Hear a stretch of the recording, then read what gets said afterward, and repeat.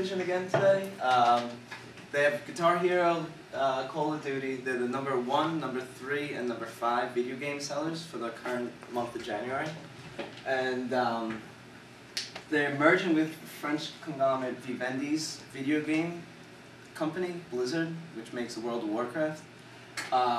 This is a big positive because they're going to be able to download Guitar Hero songs for about $2 a pop instead of just making new games. So I feel like people are going to keep buying it throughout the year and just keep playing the new music. The company also owns the biggest music distribution in the world.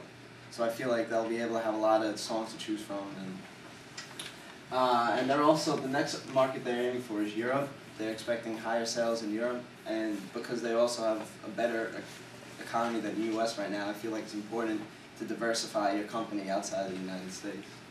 The current stock price is $26.85, and then this is their revenue segments: publishing 74, distribution 26, and the geographical it's about 50-50. So I feel like that's a positive. Go to the next one. This has been the graph so far. The jump up here, mainly due to Black Friday and expected high sales for the holiday season. Go to the next one.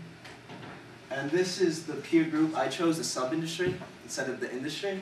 And you can see the operating margin for the sub-industry is negative. The top 3 competitors, EA Games, Take-Two Entertainment, and THQ Incorporated, they all had negative operating margins. EA went up a little bit, but they stayed in the negatives. You can see that Activision goes down, but I still feel like it's high for its sub-industry. And then you can see the price to earnings is going down. It's exactly the same as the sub-industry group. And yeah, like this is very high. And then you can see the beta is a little higher, especially with like the downturn in the market, but I still feel like it's a long-term buy, and if they're able to tap the European market like they're looking forward to doing, I feel like the company will be a strong company this upcoming year.